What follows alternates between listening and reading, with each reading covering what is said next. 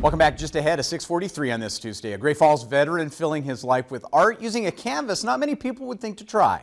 MTN's Kaylee Collin takes us inside his shop to show us his metal art for this week's Montana Made. So when I'm in here, it doesn't matter if it's an hour or 10 hours. It's kind of like a meditation for me. Jason Garneau is a metal artist, completely self-taught minus the 2 years of welding classes he took to get certified.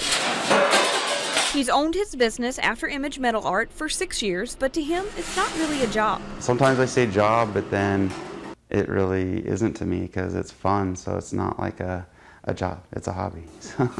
Garneau's love for art started at a young age and stayed with him throughout adulthood.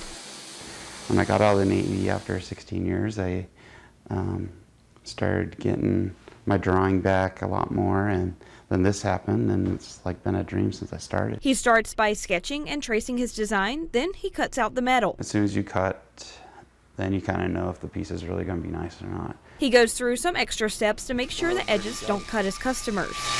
After that, he grinds in the detail like the mountains and trees on his signature Montana piece. Then it goes through its final stages. Usually the typical process is a couple days just because you're going through various stages. Plus you have to go through a clear coat stage after it's finished, and then a curing process. So typically when I make a piece for someone, on a small piece, it's usually within 2 weeks or longer. Of course, the bigger you go, the longer it's going to take. Then the pieces are off to find a new home. It's very rewarding. It's like I get connected to every piece I make, and sometimes it's hard to let them go. In Great Falls, Kaylee Collins, MTN News.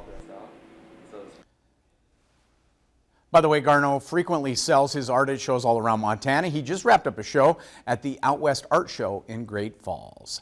Time to head out to the Storm Tracker weather patio. Meteorologist Matt Atwell standing by with